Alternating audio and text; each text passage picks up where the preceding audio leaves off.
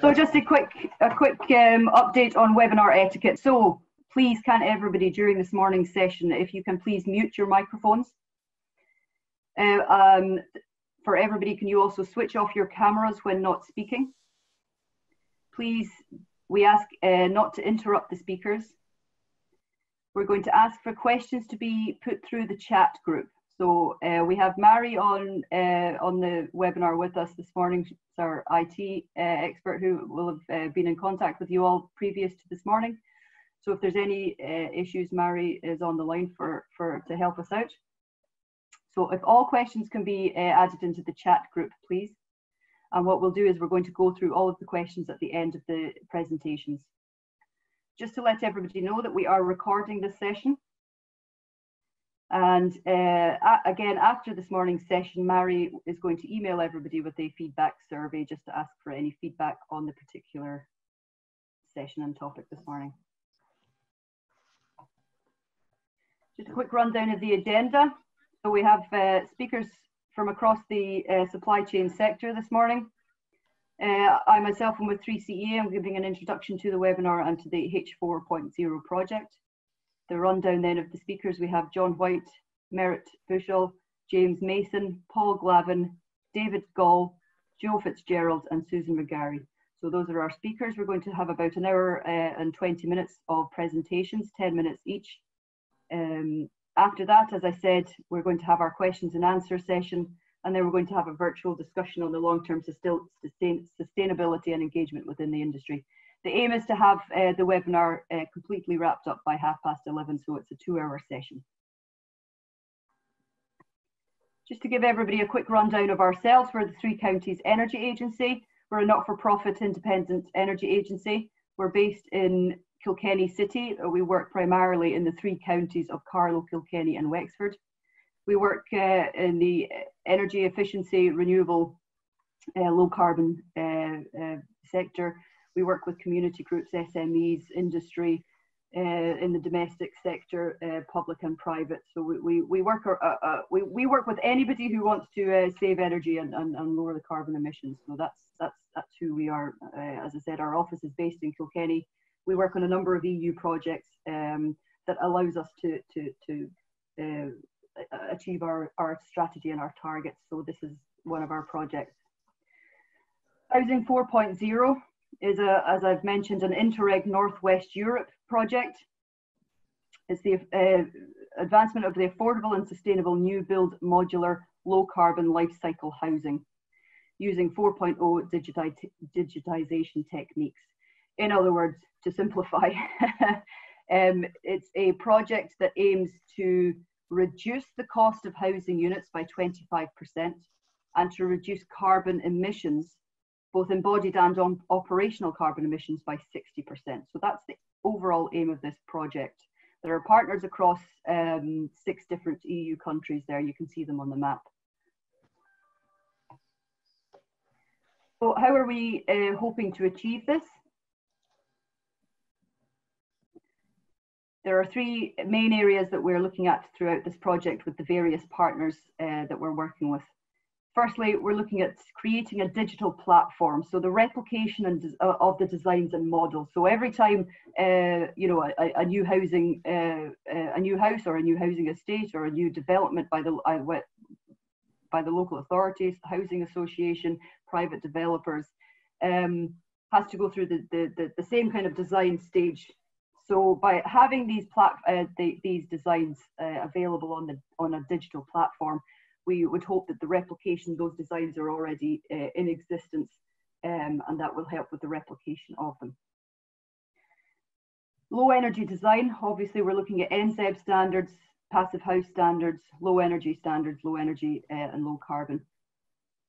Looking at different materials, so low embodied energy materials such as timber frame, low carbon, eco cement, etc. Electrification of heating, renewable integration, and any new technologies who are going to assist with that. So obviously the low energy design. And then we're also looking at logistics and procurement. So rapid build, looking at the rapid build framework, any other kind of new procurement models out there, off-site manufacturing, local manufacturing, local contractors, local supply, because obviously the less transportation, the lower the carbon emissions. Again, just to reiterate, it's embodied carbon emissions, not just the operational. So it's both. We're looking at the whole life cycle cost of building homes.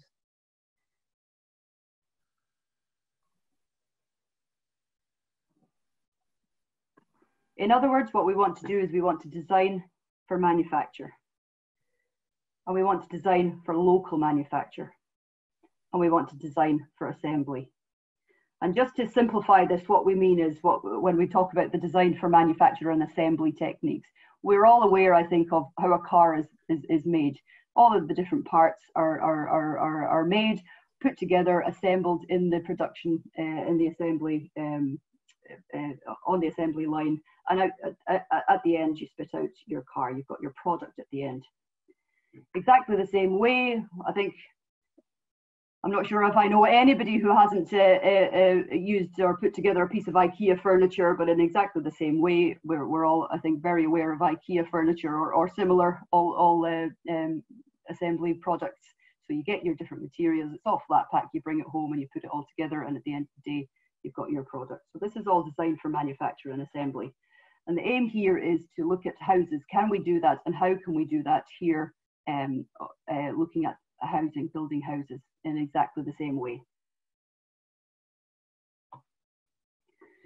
The digital platform that we're looking at for this particular project is hopefully going to allow us to do that. So what we're here today to talk about is how can we get all of these individual parts, materials and assembly pieces together in such a way that somebody can use the digital platform and design their house. Not only that, but have an idea of what the cost of that house is going to be and what the energy consumption and carbon output emissions of that house is going to be. So that's the aim of the project, and that's what we're here to talk about. With this project, we have three sub-partners, which are our three local authorities within the three counties region: Wexford, Carlow and Kilkenny County Councils. Each of them are building 4 units within this project. So we have 4 pilot projects or houses being built in the 3 areas.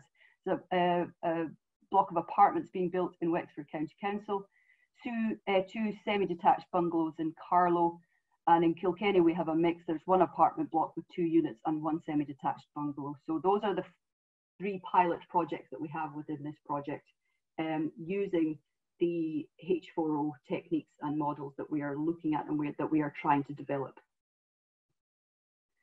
So really the aim again of this morning's supply chain workshop is awareness. Number 1, awareness. Make everybody in the supply chain, make everybody out there aware that this digital platform is in development.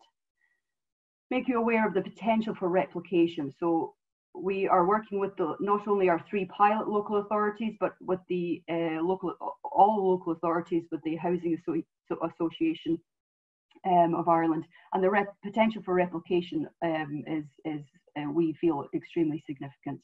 Working with the Department of Housing as well, not only across the social housing sector, but once this is up and running, some of our other partners are actually working with private homeowners and private developers in Holland.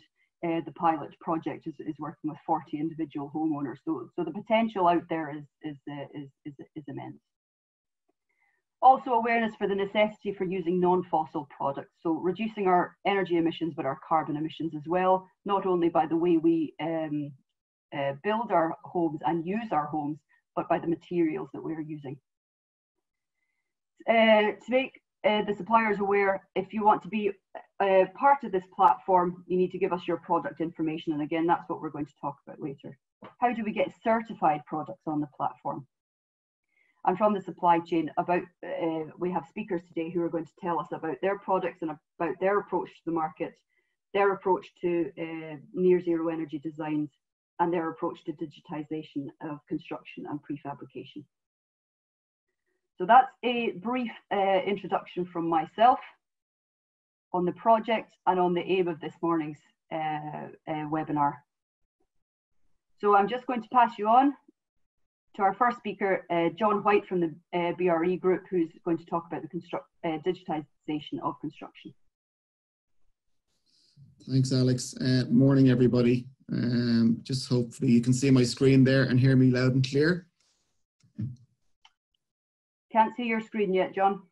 Oh.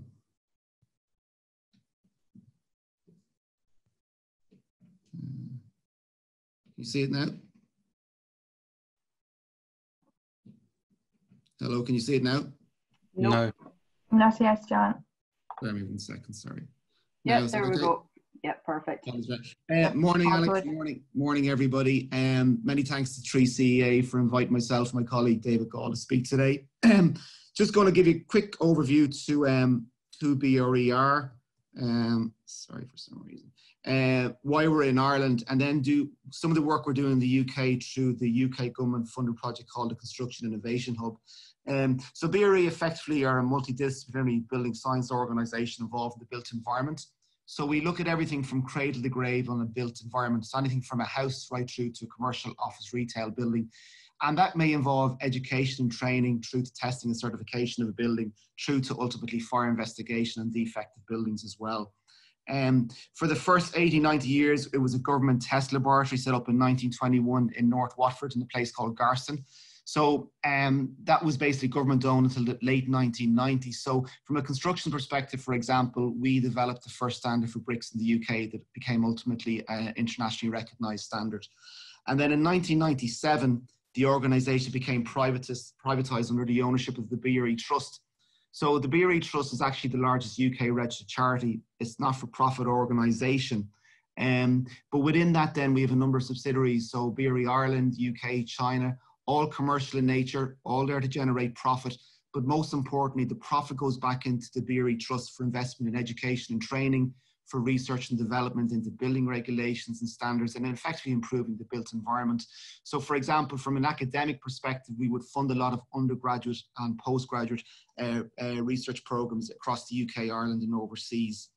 I suppose what's our mission statement, what do we believe in? And it's really looking at new and better ways for both people to live and work in. And obviously health and safety and fire safety is critical, but also looking at it from an affordability perspective, efficient perspective. And I think one thing that gets lost as well is comfort factor, and how do you measure comfort in a building? So we can go on about all new design and what's involved, but comfort is also a huge factor we kind of gauge and measure as well. From a group expertise perspective, these are kind of the key areas we work on. So for the purpose of today, I'll be primarily focused on innovation and BIM and digitalization. And I know my colleague David Gall will also cover some elements of BIM and digitalization in his presentation. And from a brand perspective, you may be aware of some of these brands, and I won't dwell on too many of them, but BREEAM, for example, is a BRE run scheme, which is basically the environmental assessment methodology for buildings. And LPCB is basically the installer scheme for manufacturers of fire doors, fire shutters, and sprinkler design companies that is put into buildings. And again, that's a globally recognized qualification. We're in 80 countries around the world. We've trained over 35,000 people across areas like fire, sustainability, BIM. And I suppose who our clients are. So our client base is quite diversified. We work with both national and local government agencies, local authorities. We work with a lot of third level institutions, and also in Ireland quite a number of the Institute of Technologies or TU colleges as well. And then from an industry perspective, we work across property, construction and manufacturing. So for example, companies in Ireland we work with the likes of Saint-Gobain, Sisk and Kingspan. Why we're in Ireland, and it's one main reason, is because of Brexit. Because we are a testing and certification body, it meant that if we had to provide CE marking post-Brexit environment, we had to be based in an EU country, be accredited in that country, and also have testing carried out in that country as well. So since the end of 2017, we're based in DCU Alpha, and we're accredited in Ireland for the CE marking of construction products, marine equipment and transportable pressure equipment. And we are in the process of also planning a local fire test facility here as well, and that will probably come on stream at some stage in 2021. But we also, from a group perspective, also develop a lot of education and training programs here, and also offsite. And David, as I said, David will speak about that further in his presentation. From an innovation perspective, and this is very closely linked to the work we're doing in the UK and internationally, we have an innovation park network. So here is a snapshot of the innovation park in Watford. So basically what this is are temporary dwellings. So it can only be think from a traditional build to a timber frame building to an offsite building. And we go through best design, building practice, materials and technology in that building. And very importantly, that technology and that proof of concept is scalable into commercial, retail and office buildings as well. And we have innovation parks around the world, as far afield as China, the continent of America and across the UK. And we are actually in the process of looking at setting up a physical innovation park in Ireland as well. And what's the vision of an innovation park? It's not a standalone physical hub. We engage with industry, with academic partners to kind of support the development, demonstration, deployment of innovation, what works well, what doesn't work well in a built environment, and what can we do to improve, and what's the benefit to industry, the community and society as well. And there's a link there to the Innovation Park, and I would urge you to have a look at that. It'll give you a better idea. And that Innovation Park is very closely linked then to the work we're doing in the UK. So I don't know if many of you have come across the UK project called the Construction Innovation Hub. So this is a project set out about three and a half years ago by the government in the UK. And basically its mission is to be a catalyst for transformation in the UK construction sector through manufacturing technologies, the way we work, the way we bring skilled labour into the workplace and into the construction sector. And it's important to say at the outset that the Construction Innovation Hub, while it's UK focused, I think it's going to have a lot of benefits internationally, and probably a lot of best practice being adopted in Ireland and other countries as well. And in fact, we are doing some work here with government around the Centre of Excellence for Digital Construction as well. And that's what we're doing in the UK, I think will be replicated here as well. So what the Construction Innovation Hub, again, there's a video there, but because of time constraints, probably won't show that to you. But again, there's a 3.5 minute video there, kind of gives you an overview of the work that's involved in that. The Construction Innovation Hub was UK government funded for about 74 million sterling. Through a procurement process, they appointed 3 parties: the Manufacturing Technology Centre, the Centre of Digital for Built Britain through the University of Cambridge, and BRE. And the objective of it is 4 core teams, and that's what I'll focus on for the rest of the presentation. And if you look at the left-hand side there, we're looking at value, manufacturing, assurance, and digital. And through a kind of twin output, a physical and digital twin, the idea is that we're going to look at how we build buildings better from an economic value perspective, from an environmental perspective, but also what the social impact of construction is as well. So we can go on about all new design and what type of building technology we use, but the social impact is just as imperative as the environmental and economic impacts. So Alex, you mentioned earlier on about the design for manufacture and assembly. So the UK Infrastructure and Project Authority have called for a project-based approach to this. And what I mean by that is, a platform-based approach. And what I mean by a platform-based approach is that we will use a set of digitally designed components across the multiple types of built asset and apply those components where possible. And if that is done correctly, it'll minimize the need to design bespoke components for different types of the asset. And that's what we're trying to achieve through the hub. So manufacturing is really key components, but really importantly, we must recognize that a technical solution for this will not alone deliver a true transformation. We also need to develop frameworks for value, assurance, and most importantly as well, digital. So from a value perspective, we are developing a value framework for government and clients and industries in the UK that's going to inform and also improve investment decisions and procurement process as well. So that's currently work in progress. From an assurance perspective, and this is very critical to BRE as well as a testing and certification body, is giving confidence to industry. So having this kind of single source of truth for products and materials that somebody can go and say, yes, these products and materials meet the performance criteria.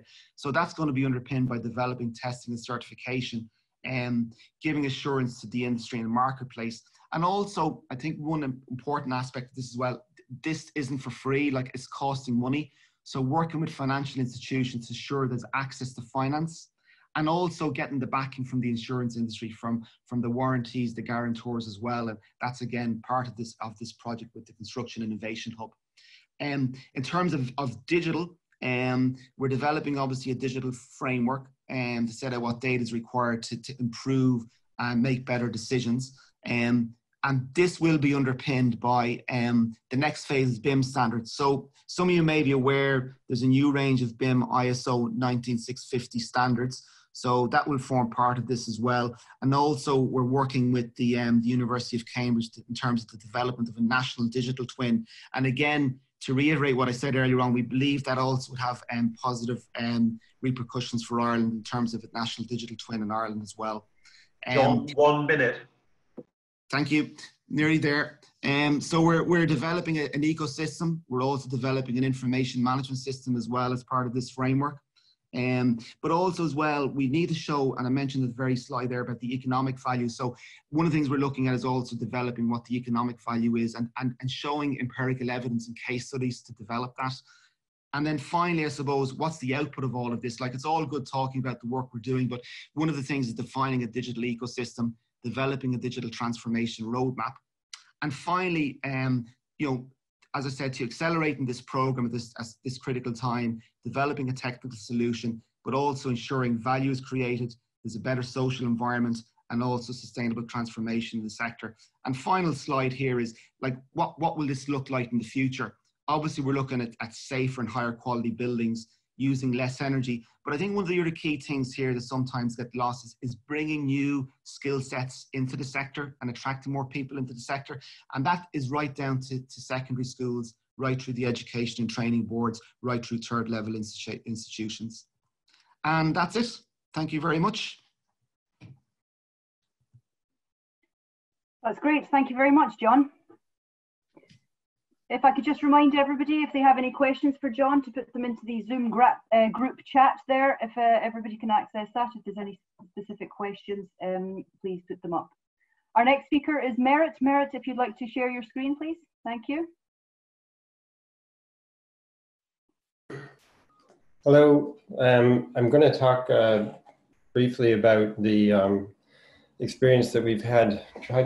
We're working on, none of this is really directly related to housing. We're architects, Buchholz McAvoy Architects. We're working on a pretty large housing project of 500 units for Dublin City Council as of recently, but which will involve a lot of this kind of thing. But really where we learned about digital fabrication and the whole process of integrating the digital platform into low energy design and procurement and logistics was a project that we did for Johnson & Johnson, which is a maker of contact lenses. They have a factory in Limerick. They have a very complicated process that involved, let's say, the assembly of components from around the world to make these frames, these kind of production, these, I suppose they're kind of people-less factories that produce contact lenses. And they produce, I think the global supply of contact lenses, 60% of it comes out of the factory in Limerick. So anyway, it's really important to get these machines up and running quickly. And the process of putting them together, because it involves an enormous supply chain of companies from, Japan and Switzerland and Germany and the UK, and obviously there's some local companies that are quite strong in Shannon in particular, out in the industrial park near the airport. It's a complex process. So we really got to know the DFM, the digital design for manufacture process, working with J&J. And I can, let's see here. So you can see some of the kind of complicated components, which we broke down into tried to break down into simple kind of simple things that we could 3D print. A lot of the problem was trying to understand, how engineers and other manufacturing industry are kind of integrating their systems and products. So to break these complicated things using very, let me say, arcane software, we started to do a series of 3D models using mainly Rhino, breaking the thing down into a series of Grasshopper scripts, which I think I have, zones and Grasshopper scripts, which we distilled basically into new ways that we could make some of the components much faster than they were making them currently, because a lot of the components were made, it's a kind of an amalgam of things that are made by machines, but also things that are made by hand. And we were trying to figure out, okay, well, what are the things that we can make most efficiently by hand, and what are the things we can make most efficiently by machine? So this is pretty interesting, because one of the kind of projects that we were working on was constructed. And I just want to flip into kind of the architecture side of things. So at that time, let's see, can you see my screen still? Yes, we can, yes. Yep. Very good. Okay, so you should have an image of, So Oops, Daisy. So we were working, just before that, we had done a mass timber building in Ballyogan, and a lot of the DFM processes were used. We just didn't call them that. We didn't really know that that's what they were. We were using, it's a 3-story office building again, this isn't housing, so my apologies for that. But it is kind of interesting because we were using a lot of the processes that we kind of ended up using in the J&J project, kind of calling them different names. So it's a 3-story office building, prefabricated timber components. The big issue is lateral stability in timber frame buildings because moment connections are complex. So a lot of the planning of this went on between ourselves and the engineers, and this is one of the models that the engineers, in fact, in the timber fabrication company, which is in Austria, was making. But we made a lot of models in our office. So on the right-hand side is a model that we made using our laser cutter, and on the left-hand side is a model that we made mainly by hand. It was very interesting to kind of start to combine these techniques of digital fabrication with handmade things, because you need to understand how things are assembled finally, particularly when you're talking about prefabricated timber components that again, are coming from a complex supply chain. So the wood for this building came from, it came from Scandinavia finally, but it was all tagged through this, from the forest to the factory.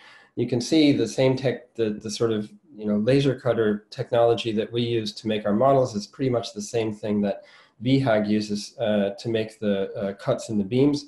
All of the stuff is kind of simplified down to, some very let me say, efficient connections, which can be quickly assembled on site. When I say quickly, I mean really fast. So we had a 3-story frame that waited for 9 months for the concrete cores to, kind of rise up.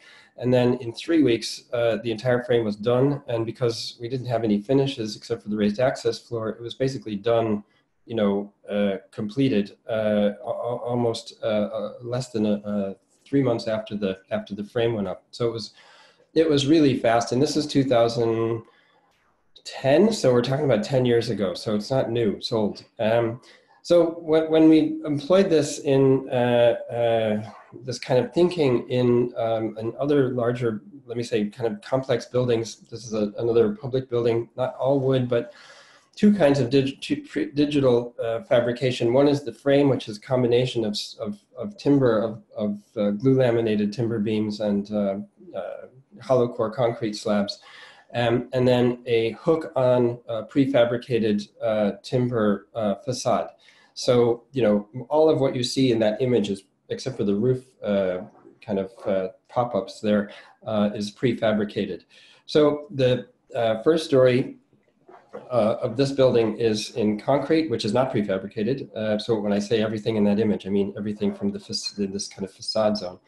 The second story is the prefabricated part, and then the facade modules, which were made in Longford by an Irish joinery company called GEM, came in 1.5 meter 1.5 by up to 7 meters high modules that were hooked onto the facade. And we were kind of, again, modeling this between these two kind of systems.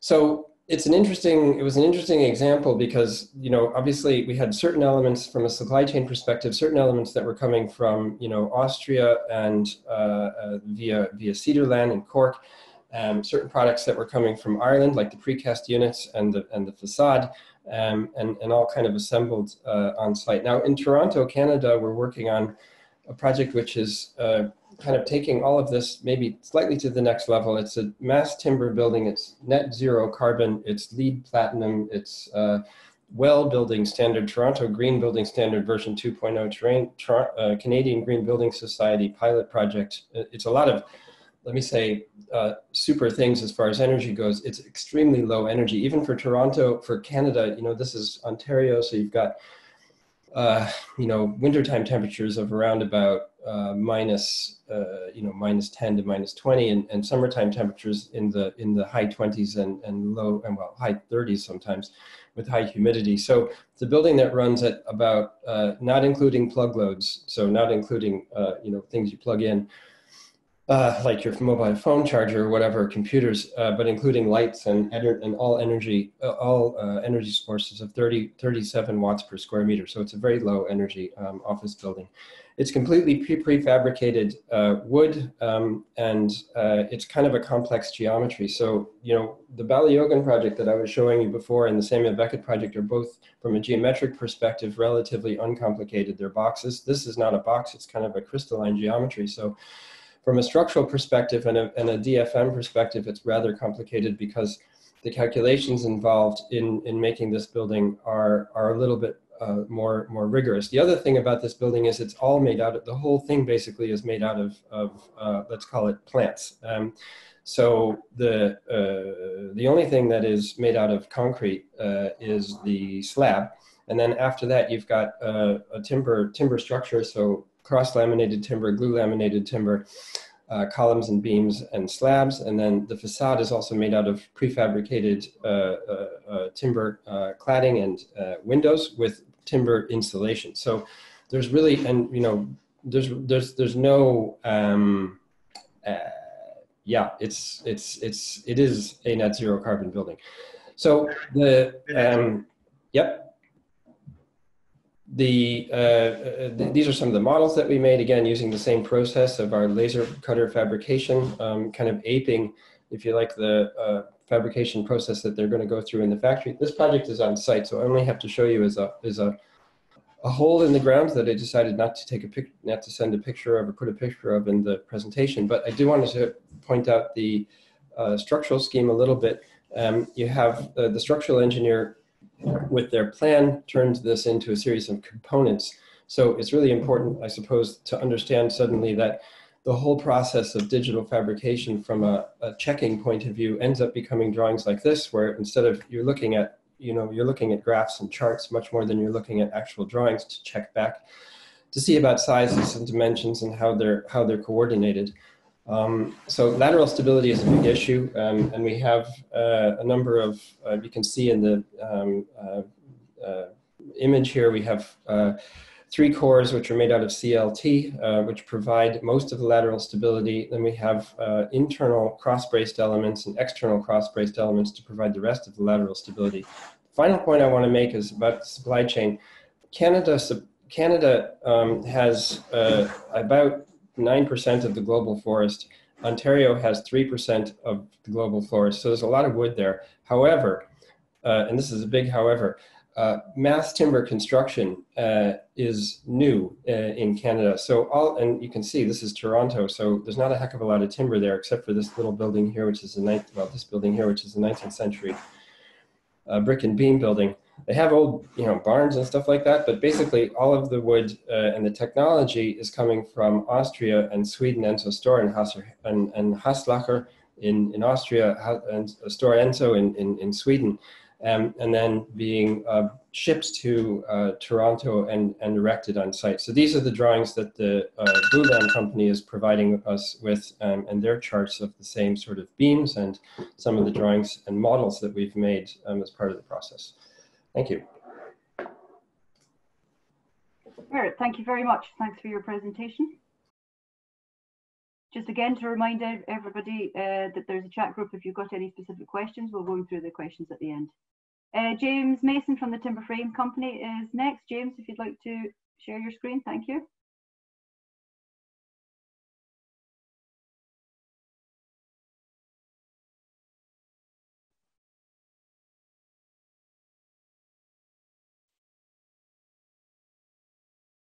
We can't hear you, James. Right, I'm halfway through my presentation, so. Perfect, thank you. Right, sorry about that. Let me just reshare that. Share screen.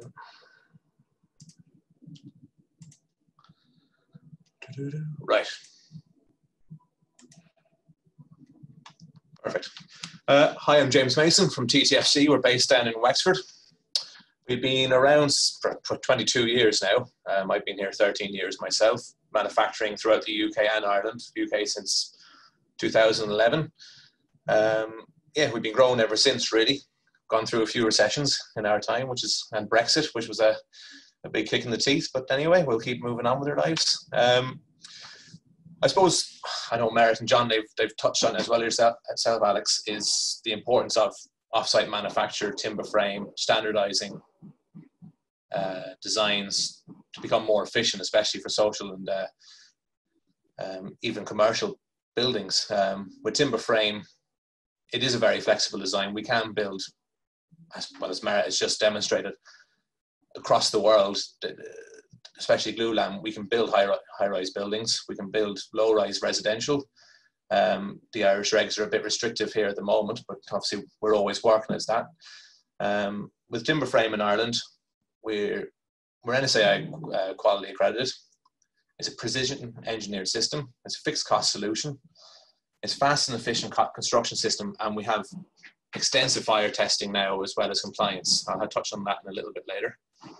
I suppose to touch on the COVID-19 guidelines and offsite manufacturing, a lot of our processes were already in place, which helped us getting back up and running quite quickly. Obviously, most of our products built offsite. There's less deliveries to site, so less people approaching. Social distancing is easy to adhere to because most teams fitting a house would be 3 or 4 and are spread throughout the housing unit. Online meetings as well as electronic drawing approval is already in place. We've already been doing that for years now, which made our lives a lot easier coming back and getting back up to full production.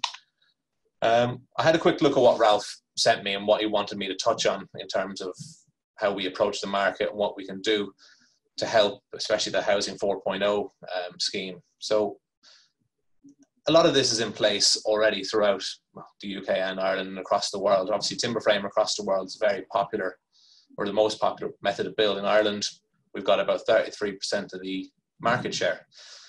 Now, it's easy for us to replicate social housing designs because it's all done on a PC. So it's very easy to replicate, even adjust to suit what the requirements are. Utilizing eco-friendly building materials that are economical as well. Obviously, cost is as important, which Alex pointed on, a 25% saving in house building. So obviously, one has to help the other. With meeting NZEB requirements, I'll show you a couple of case studies there in a few minutes. Digitalization of construction, obviously BIM, which John from BRE already touched on as well, is very important. I mean, we do a lot of schools in the UK, and what we have to do is transfer our file in an IFC model. So the architect or project designer pulls everything into the same model and makes sure the whole system works, which is very important. And then give the designer end user the confidence that their design will be built to all required certification requirements. Now, as I mentioned, we're members of the ITFMA, and we're also audited by the NSAI, and we stick to the IS 440 2009. The last few years, obviously with the new Part B regs coming in, we were asked by the DOE to do some extensive testing, and that's not only in the off-site timber frame manufacturers, there's also in the intermediate floor system, which includes engineered I-beams as well as metal web joists, which I'm sure a lot of you have come across, and also roof trusses, pre-manufactured roof trusses. So a lot of testing has been done over the past 18 months. So everything is to building regs as built, and that hand in hand with the NSAI guidelines for timber frame construction, what we have to do is stick to those guidelines, and that gives you the confidence that everything is certified, everything is checked on a daily basis. We have to have a set up quality control in the factory. So basically what I'm trying to say, a lot of the systems are in place of what you're looking for. It's there ready to go, ready to roll out quite quickly. I mean, within 6 months, you can have a lot of houses being built, which again, I'll show you a little video later on. These are the 4 wall types we based on the industry in Ireland. Basically, this is the system. Now we can develop and kind of enhance these a little bit more to use a bit more eco-friendly products. I had a good conversation with Ralph and another Laura last week about different products we can use, including recycled materials, mineral wool, sheep's wool came up, as well as wood fiber products. So hands are tied in little areas, but basically these 4 walls are ones that we can manipulate as long as we can stick to our fire compliance as well as our NSAI guidelines. The next 2 slides are basically industry standard. 90% of the manufacturers, I'd say, use these wall types in the ITFMA. So it's easy to roll out the same design to all manufacturers, not just ourselves, across the country. I mean, I think it's 18 members of us at the moment. So I think we did 33%, as I mentioned, of the 25,000 units. I think it was at 7,000 or 8,000 timber frame units built last year in Ireland. Obviously, we do a lot of buildings in the UK, as I mentioned before, with schools, high-rise buildings. But this wall system here is standard throughout all companies. So it's easy to roll out the same model throughout the country. Basically, what we can do is we insulate in the factory, we factory fit our VCL, we factory fit additional insulation if you want to lower the U value again, down as low as sort of 0.09. And you've got your service pattern. So basically, the wall lands, you're ready for your first fix and ready for your plasterboard straight after that. Obviously, you can enhance plasterboard, especially in social housing, to have a much more durable product on the wall that can take a bit more of a bang. So I think you guys need about 40 years maintenance on social housing. So it's there's ways to enhance the product, keeping costs low, and rolled out across the country in the same design. Party walls are very important. Everyone in the industry has to build them this way. There's no real flexibility now. The fire testing is done to this wall. It has to be fire ready basically when the wall lands on site. So there's no worries during construction if a fire starts for whatever reason, that each unit is basically safe. TTFC do a modular panel system is what we call it. Basically, we go one step further than the system I've just shown you. We factory fit a high density plasterboard. It's a Gyprock product, it's a Rigaud board. So basically, that's about 4 times stronger than standard plasterboard. You can screw kitchen units, curtain poles, frames, anywhere you want in the house without having to find a stud using that board. Now, also what we do is we factory fit a 25mm round conduit ready for first fix wiring. So basically, the wall lands, put your wire up, put your back box in, the wall is ready to skim. Basically, you can save 2 to 3 weeks per unit using this compared to the other timber frame system on your program. And again, nearly double that, even more on blockwork construction. Again, internal walls then are insulated as well as slabbed in the factory. So again, the walls are there, they're landed ready to skim. Party walls have to be built the same way as the previous versions I showed you. So basically all your plasterboard is fitted, your VCL is there, your insulation is there for sound. So it covers your thermal, fire, as well as acoustic performances on the party wall. This is just a quick video. I'm not sure where I am on time. James, just over a minute to go. Just over a minute. We'll skip this one. That's well over a minute. These are 2 case studies. This is a development we've done. It's a private development up in Westmeath. So basically the insights into this is basically there's 50 houses on the site. We've done the first 22. They're all A1 rated. They all meet the NZEB requirements. They're all air to heat, water heat pumps. They've got the solar photovoltaic panels on the roof. So basically what they're aimed for and they're achieving is heating and hot water and ventilation bill is basically 0 every month. Creeps up in the winter sometimes, but basically these houses, I've been in them, they're available to actually go visit. Some of the show houses are still available to go have a look at. So basically this is our modular panel system, so that we're doing 2 or 3 more units during the rest of this year. So these were very easily achieved using timber frame. Again, this is the development we did for, I think the end client was NAMA. These are 75 units in Carrick Mines in Dublin. Again, air to water heat pump, and they had the photovoltaic panels on the roof. Again, all meet NZEB requirements. I mean, you're talking 30 to 50 euro a month bills, electricity, hot water, heating. That's where you want to be. That's what you want to build. The systems are there in place, and it's simple to achieve. Basically, the only bit of concrete you have to use, especially in this development here, the concrete slab. The rest of it is basically built using off-site construction materials. The external wall was a batten and render board on the outside, so there's no block work. The only wet trays then were the plastering and skim.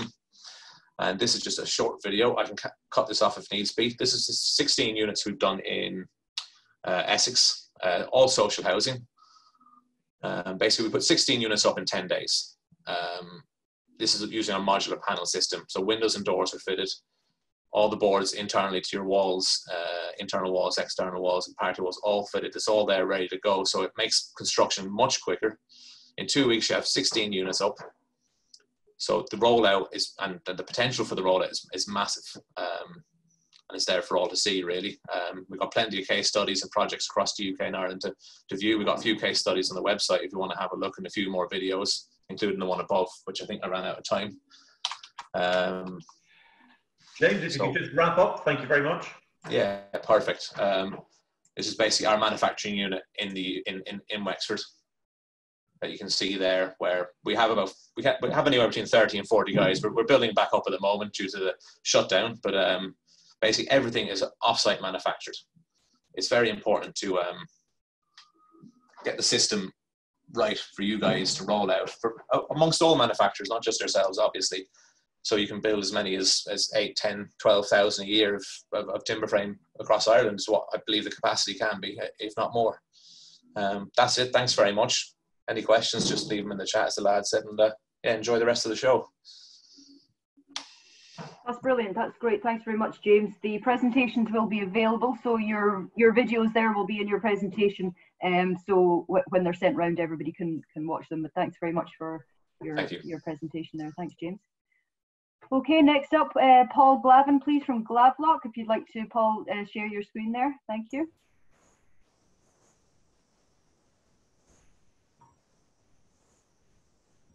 Okay, can everybody see that?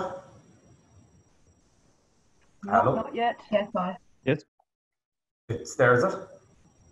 No. Sorry, can you see that? No, not yet, Paul. Okay, I'll try it again.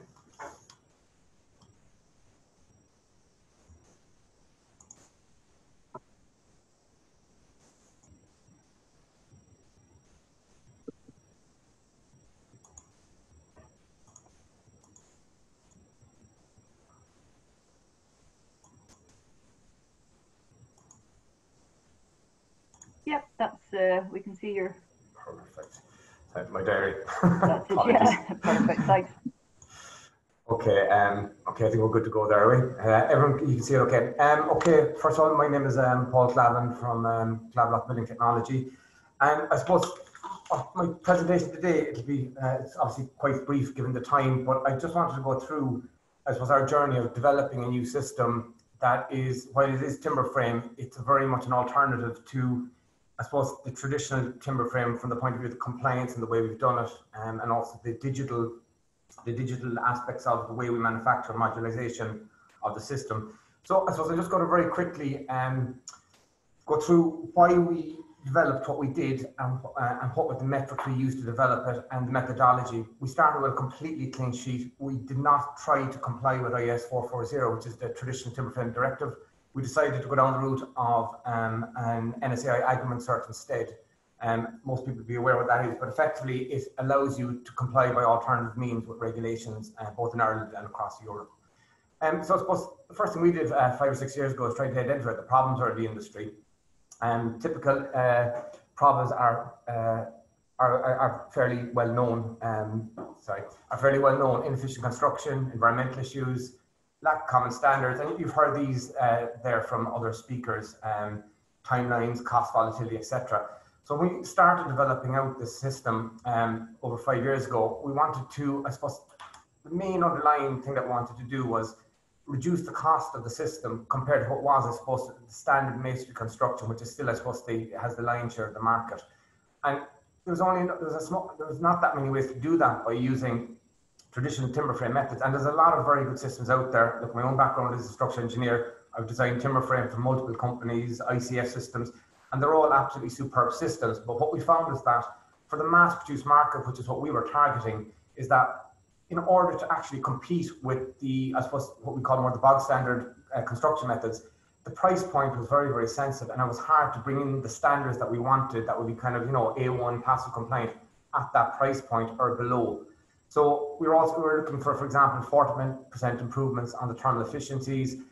We wanted to increase fire resistance. Again, we didn't want to be using HMS and sockets or any of that. We wanted services to be able to be retrofitted to buildings afterwards without compromising fire testing. And we would have spent an awful lot of time in the BRE test centres actually in Watford, and a number of these tests we're very familiar with it, as I think John would have mentioned earlier. Again, another thing there, we wanted stronger frames. We wanted 80% Irish timber if possible. The vast bulk of timber that goes into timber frame, unfortunately, is not Irish, because Irish timber is inherently, I suppose, weaker than traditional timber. C14, C16 is probably the best you get for the most part. Most timber frame systems require kind of a C24 or something above that. Again, environmentally friendly production, zero waste. And really the only solution to actually hit the targets was to use, I suppose, lean manufacture, which is very scalable and will keep our costs down. Obviously, low skill installation was also a requirement given the restrictions. So I'm just going to talk a little bit about lean manufacture of our product. So our product is very much component based is the first thing. So, and I'll get onto that maybe in a later slide. But what we wanted to do is, rather than design a machine to make a house or a building system, we want to design a system for off-the-shelf, relatively inexpensive machinery, such as the large CNC machine you see on the right-hand side there. And we've one or two of those in our main factory floor. Simple design manufacture processes, design simple logistics support, and also the software systems support. It's all very well having a really nice system. You need to also take the pressure off the office in order to maximize scalability, etc. So the benefits of going down the lean manufacture is obviously you get a much more scalable production, stabilization of quality, zero waste, and very efficient manufacturing processes. I suppose in Glavlock we try and use what we call our 6-touch manufacture process, and that simply means from product coming in, raw materials such as boards, to product going out requires 6 touches. So for example, unloading the truck is one, loading the machine with pallets of OSB is another, and etc. until it goes onto the truck to leave the factory again. I suppose just worth noting that the lean manufacture, the way our methodology means that we can produce over 100 houses per employee on the floor. So we only have 2 people on the floor at any one time, and they have the capability to produce over 300 houses a year if necessary in component form via CNC machines. Apologies. Just to give you a little bit of an understanding, and I appreciate it's a very short time frame on this presentation, you can see on the main picture there the type of components I'm talking about. It's very much like a Lego kit is probably the best way to describe it, or Meccano. There's between 12 and 20 standard components, all made out of OSB. The vast bulk of it made by Creelton down in Waterford and Smartply. All the insulation is cut. Now we do use EPS, and people will question why we use that, but I don't have time to cover that in this presentation, but there's a very good reason for it. It's simply clipped together in more of a stick build format rather than a closed panel system that we'll be more familiar with.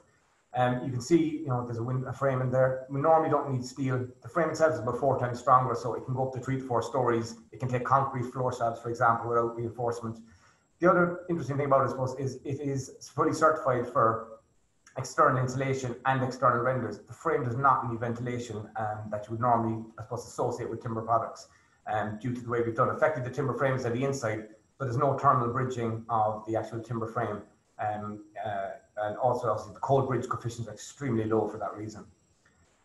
There are some of our standard details. Now, the ones here show masonry, but equally, you can see the insulation, external insulation on the outside pre-fitted. Again, metal web joists can be used. You can use concrete slabs, whatever you want to. We use a double standard 12.5mm board with a 25mm service cavity as standard. Now, we've conducted, I suppose, again, all our own fire tests, and this arrangement gives us over 60 minutes of fire resistance, regardless of how many services are in the actual wall. All our tests in Watford would have had at least 6 double generic plastic sockets. I suppose I just want to talk a little bit about the certification, because again, bringing a new product through the, from, I suppose, concept to patents, it's very difficult when you're approaching, I suppose, established state bodies with new technology. There's only one way to do it, and that's really to over-certify and over-hit all the metrics, as I said, the structure, the thermals, etc., to prove that your system is compliant and that it's worthy of an Agrement cert and other certification. And so we're very lucky. We've spent 2 long years getting through the NSA Agrement process. I think we're the only timber-based system in the country with an Agrement cert. We're not part of the Timber Frame Associations for this reason. We've gone down this alternative route. Getting members of Engineers Ireland, BRE, you see mentioned there, we've spent an awful lot of time in the BRE test centre in Watford. They've been very, very good to us. We've SDA UK Gold certification on our products as well. We're in the final part of getting home band approval due, and we're hoping that in place in the next number of weeks. Again, that's another milestone for, I suppose, a very new technology to get through the process with more established, maybe more traditional a company like Homeband, who are more used to maybe traditional build techniques. Again, I mentioned the fire tests already. Acoustic tests we put an awful lot of time and effort into. And again, because we were constrained by maybe IS 440, we were able to do things differently and try out lots of different options without having to be restrained by maybe more traditional methodologies. Just a little bit to touch on, I suppose, digital design blocks. We've, I suppose, designed all our products into Rivet smart blocks. All of them, they're in beta testing at the moment with a number of architects. So, for example, if an architect downloads these blocks, puts them together, they automatically get the costing information, they get the environmental information, and they, structural information will be following shortly. And we're working, I suppose, in the early stages of creating a common platform that will eventually be on our website, where all this information can be downloaded, and in real time, pricing, structural requirements, etc. All this data can be downloaded directly by the architect without actually coming near any of our technicians, specialists, engineers, or the office. And again, what that helps do is make our products extremely scalable from the point of view of rolling them out in the mass market, which is really our target market. To get to that price point in order to compete, I suppose, in what you call maybe the lower end of the mass market from a quality point of view. I just showed 1 minute. Perfect. I just put in this slide here quickly. It's a small development in Navan of 4 social houses. Again, you might just see in the lower middle slide there, the little archway, that is the only entrance to the site. So again, I suppose bringing stuff in standard component form, you can see them laid out there. The frame for this on average took, for the 4 buildings, I think was up, including walls, in about a week or so. There was obviously a little bit of lugging and loading due to the fact we could get machinery in there. I'll just leave you with 2 slides. One again is in Carrickmines. It's just a standard one-off house. It's one of the 2 passive houses we did in Carrickmines. Again, we put in, there's a lot of services in there. One of the benefits of using, I suppose, a super warm system with the external installation is we found that all this really was redundant in monitoring over the last year or 2. And what we found is that, a much smaller heating system, therefore cost savings can be realized by maybe getting rid of the underfloor heating and other expensive options that aren't really required, having tested that building. Sorry, apologies. Just again, another job we did, it's only a small extension in Cork. Because of the modularization of our system and the standardized components, it means, big projects and small projects are just as easy to do because everything is pre-manufactured in component form. As I said, think Lego, think Meccano. You just pick off the components you want and you can design whatever you want to do. So that's just a very, very brief overview of the type of stuff we've done and the journey we've been on in developing out new technology. And if you have any questions afterwards, I'd be delighted to answer them. Thank you. That's brilliant. Thanks very much, Paul. Everyone's doing very well sticking to the time. Of course, Michael is very good at jiggling us all along as well. So thanks, Michael. Up next, we have David Gall from BRE. So Paul, if you could stop sharing your screen, please. And David, you can share your screen. Okay, that should be coming onto your screens now. Yep, I can see. Yep, excellent, David. We can see that. Thank you very much. Yep. Yeah. Okay, I'll crack on then. And I mean, a little bit like Paul's presentation, I could normally spend at least half an hour to an hour talking about this, although admittedly 10 minutes is probably better, because if I spent half an hour, you'd probably be asleep at the end of it. But I'm David Gall, and I work as a colleague with John White, who you heard from at the beginning of these presentations. I've been helping John set up the Notified Body Office in Dublin, but the sort of the scope of BRE Global in Ireland generally, as a result of the Brexit movement in the UK. And part of what I've been doing as well in parallel to all of that is to develop a standard, a BRE standard for off-site construction. At the moment, this is a standard which is specifically for dwellings, for homes, for housing.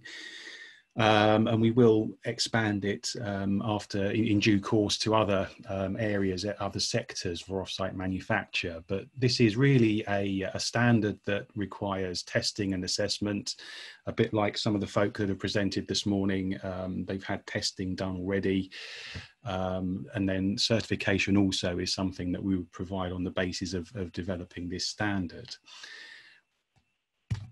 So we've developed this BRE standard, okay, next slide, on the basis of a project that was set up in the UK by the UK government a few years ago, really for the purpose of helping to shorten the housing gap within the UK. I mean, depending on what statistics you choose to see, there's a huge number of homes that are required, certainly in the UK, and I understand in Ireland there is also a sort of a housing shortage, and it's perceived that off-site manufacture, off-site construction can help to reduce that housing deficit by quite a margin. In this case, the project was hoped to shorten the gap by at least 10,000 homes a year once manufacturers can scale up to large-scale production. And so really, why do we need a standard? There's really, in terms of off-site manufacture, the UK particularly, the homeowners in the UK are a very conservative bunch, very traditional, and so anything that's not built out of bricks and mortar is perceived as being almost alien to everybody. But there's also a fallback to after the Second World War, when a lot of prefabricated homes were put up as a result of trying to build homes quickly after all the destruction, and off-site manufacture in the early days, if you like, was seen as a way of doing that. So panelized systems were used immediately after the war. And a lot of them were sort of dark, dingy homes and sort of knocked down fairly quickly afterwards. Some are still standing, in fairness, but there's this perception of off-site construction now that harps back to that era. And there's also a lot of negative, there's a negative connotation in the press around off-site construction, that it's almost cheap, and there's terms here that refer to prefabricated and prefab housing in effect. And I know a few of you have touched upon sort of the Lego or IKEA models in your previous presentations, and that's very much the perception that I find we come across with off-site construction. So our standard is designed around removing that connotation. And as I say, certainly we've got a tough market in the UK. You can have, for example, these are just examples of manufacturers where you could have a manufacturer in a Scandinavian country there, that photograph on the left, an overtly timber product there, timber modular building. It's not hiding the fact that it's a modular construction, and then the same manufacturer could try to build and install their products within the UK, but they have to design it and have sort of different facades and the like to make it look like a bricks and mortar type construction. So by having a standard for modular homes and trying to get rid of that negative stereotype for off-site construction, we decided that we had to go along the route of a normal standards development process that involves many people within that stakeholder process, all the way through from the manufacturers, the designers, building control, warranty providers, and especially people like companies like mortgage lenders.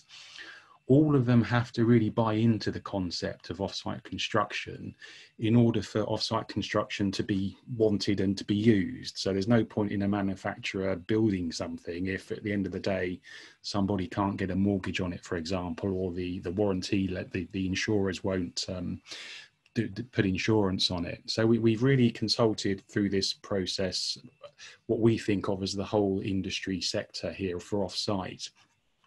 And we split it into six. The box on the right there shows you the six sort of working groups that we developed through the development of the standard, all structural, acoustic, sustainability and the like, but it was seen by an overarching panel of off-site industry experts. So we wanted to make sure that although you have specialists in fire or sustainability, for example, you also had experts specifically in modular off-site construction who had the sort of the final say of what came out of the working groups to develop the standard.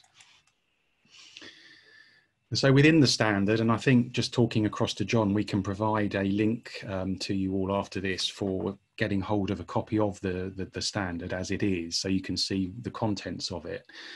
And these are sort of the key parts that are contained within the standard, particularly picking up on the aspects of sort of digitalized construction here and the supply chain for the purpose of this workshop. We've incorporated elements of BIM. So a little bit like the BREEAM sustainability scheme, we have extra requirements in there for BIM. And so if you do practice BIM and certain categories, levels of BIM, level 3s and 2s, for example, then you do sort of get extra credits for doing that. Equally, Tag and Track is a system that we've helped to develop with some of our other colleagues within BRE, and this is very much a supply chain system. Some of you may know this under certain different other names, but it really tracks incoming goods and through the supply chain network into the factory and then back out the other end of the factory once the products are made. So in this case, for example, a supplier may do batch testing of their timber frames, just picking up on the theme of today. And so they might have batch test results that go into an electronic system, which also tells the manufacturer when these products are going to arrive in their factory so that everything can be assembled. Once it's all assembled, there'll be a QR code on the modular building itself, and that will in effect link back to the sort of the batch control results that you might have loaded into it at the front end for your timber frame, for example, should you want to see it.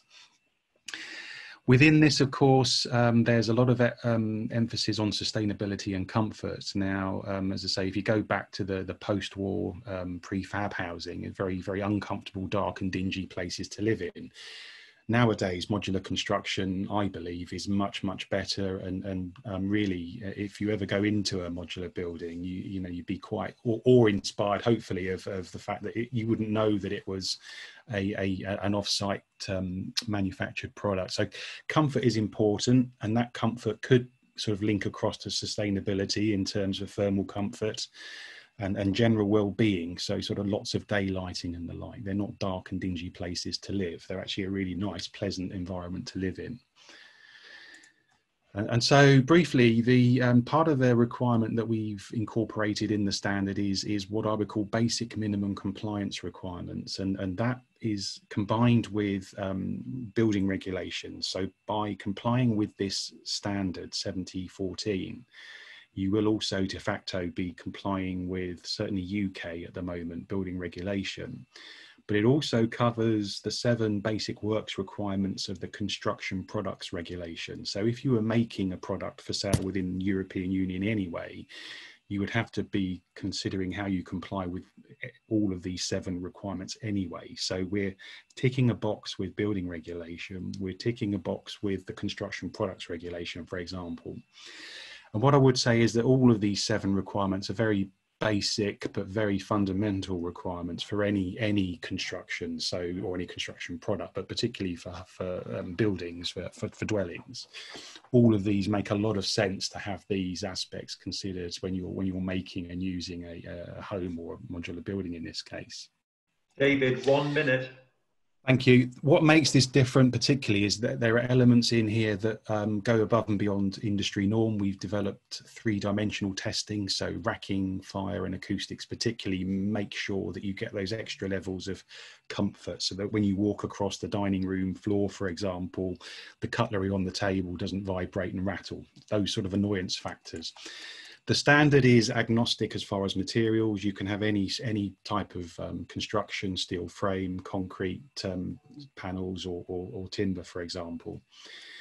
And then I'll use this as my final slide just to wrap up. The certification scheme will be like any construction product certification scheme, really a combination of testing, a combination of the constancy of the way the product is made. So an ISO 9001 quality management system or similar.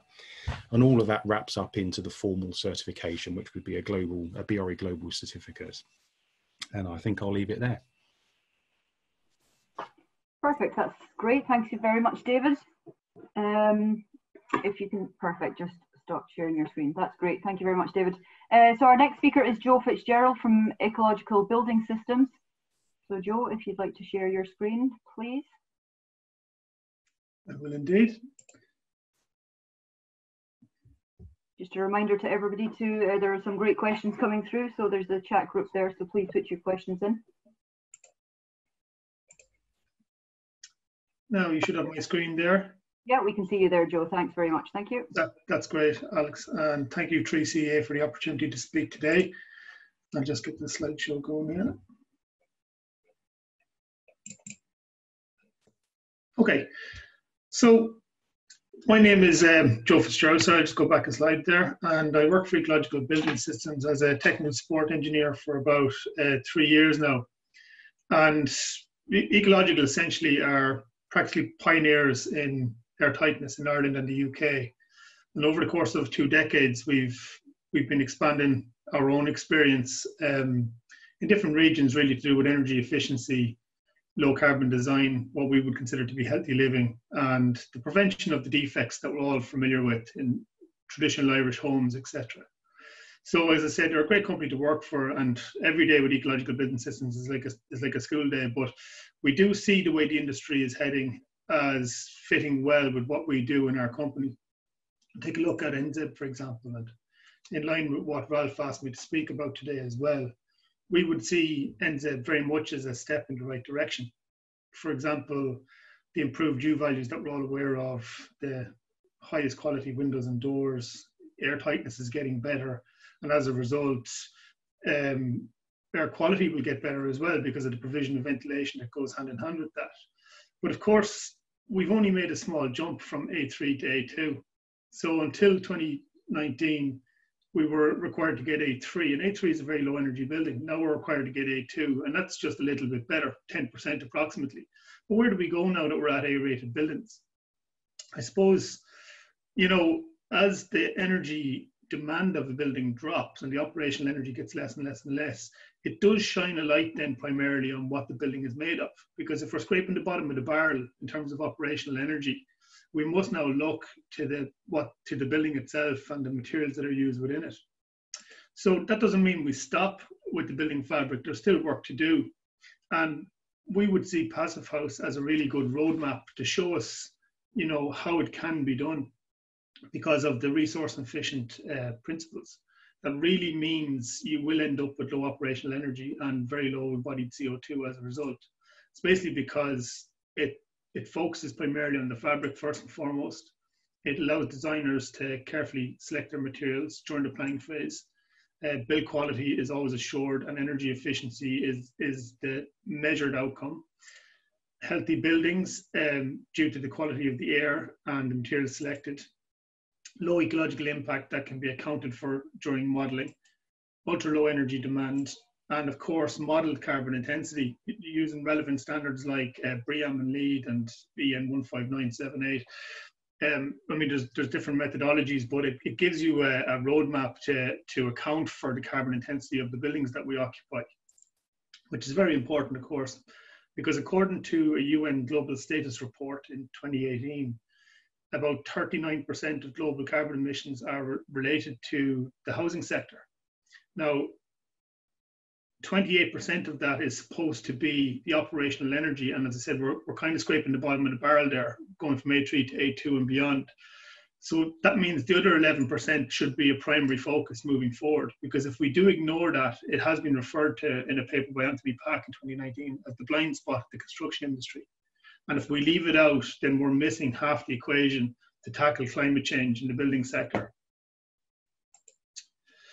So we would see that like a combination of using materials that are sourced from renewable sources or recyclable material or reusable material, using a combination of that combined with a low carbon build method like timber frame, CLT, and efficient construction methodology like offsite modular construction works very, very well in getting us to where we need to go. Just to put some of it into context, when we consider that, you know, hemp can sequester 13 kilos of CO2 per meter cube of hemp grown, or that essentially timber per weight is about 50% carbon. And when we design our buildings to last 50 to 100 years and longer, there's a great opportunity to lock a lot of carbon within the building fabric itself in a healthy and sustainable manner. That's where the building industry really needs to go moving forward. Likewise, using materials like cellulose insulation and wood fiber, where the wood fiber will be sourced from sustainably managed forests. Cellulose is it contains more recycled material than anything out there. Thermal break solutions like Bosig Phonotherm more or less rescue landfill destined polyurethane materials and put them to practical use back in our buildings. These are the types of things that we've gained in experience over 2 decades, but that work great in combination with timber frame and modular construction. So as I said, NZ, I love this phrase by Dr. Richard O'Hegarty in UCD, and he spoke at an NZ conference just before the lockdown. And he spoke about, you know, how NZ is obviously a positive step, because up until November the 1st in Ireland, if we take air tightness as one performance aspect of buildings, but it's a very important one, it's crucial. Up until November the 1st, our buildings were allowed to leak 7 cubic meters of air every hour for every meter squared under fan conditions. So essentially, we were allowed to build sieves. There wasn't really much, you know, heat retention in that situation. It doesn't matter how good your insulation is. If your building can't hold it, you get out. But NZ came along and it pushed us to go that bit better. But it's still not as good as it could be. That building is so leaky at that stage, even at 5, that natural ventilation is still allowed. Your hole in your wall is still allowed at that situation. So really where you need to be pushing it is towards the passive house standard, which is far, far more onerous, but with good reason when we think of how air tightness is really a low-hanging fruit of energy efficiency. And to illustrate that, I'll show you my colleague's house, who's actually in the crowd here today, Niall. Niall's a good Cavan man, so money is very important to him, but it's also very important to the rest of us as well. And Niall built a lovely house in 2019 to the NZ standard. But he pushed it much, much further. And that's, his experience would have told him to do so, but there's good reason for that, because when we zoned in on his airtight value, Niall got 0.4 air changes per hour in this building.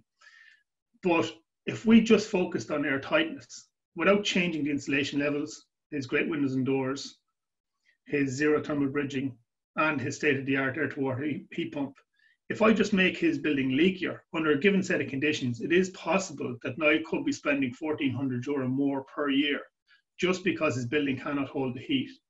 So air leaking from your building directly translates to money leaking from your pocket. Of course, air tightness is quite simple. It's one of those easily integrated elements. And I've seen some of the speakers today talking about off-site vapor control elements, things like that. So it's very, very easy. And really, the only thing to remember is to keep the materials as high a quality as possible because of where they lie within your building. They'll always lie behind your final finishes. And if your building is intent on surviving 50 to 100 years, then these materials should be no different. So for example, Proclima are the only membrane supplier that have tested the performance of their membranes under a European technical assessment for 50 years or more. And the tapes have been undergoing accelerated aging tests for 100 years or more. So you need that level of assurance that they're not going to let you down because of where they lie in the building, given that they're such a crucial component and such a low-hanging fruit. Joe, 1 minute. Thank you. And just to finally wrap up, really, in summary, this graph appeared in Bringing Embodied Carbon Up Front, which is the World Green Building Council report this year. And if you follow the graph from left to right, what you can see is that as you move away from your planning and design decisions into the construction and operation phase, your opportunity to reduce carbon gets less and less. So this model by 3CEA is excellent because it's very positive to see this type of initiative where construction methodology, the building fabric, and the planning and design decisions is really, really efficient and maximizing efficiency in every way. So it should be applauded in every aspect. So that's it, really. We do have a big technical team in Meath, and we also have a team in the UK, but we welcome anybody coming to speak with us or getting in touch directly. We also have a new website that we launched recently with plenty of good information. If anyone would like to get in touch directly, feel free to do so. I'd like to hear from you. Thank you.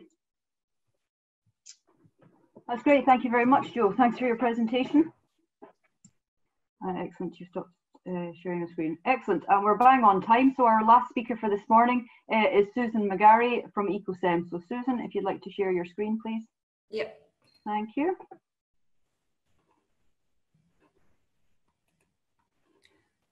Okay, you should have that now. Yeah, perfect. We can see that. That's great. Thank you. And yeah, so that's in presentation mode now, yeah. So hello everybody, thank you for having me on today. I work for Ecosem Ireland. My name's Susan McGarry, I'm the Managing Director. I've worked for the company for the past 10 years, so I'm well used to doing these presentations. My previous roles were mostly based around sustainability, so today's workshop is very topical for me.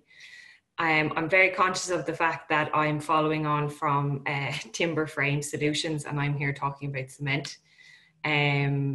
But hopefully my presentation will give you an idea of how to make your concrete portion of building as sustainable as possible. So just about Ecosem itself, it's an Irish-owned company. We've Ecosem Group, it's quite large across Europe. We've got manufacturing plants in Dublin, Holland and France, and we've got import terminals in Sweden and the UK.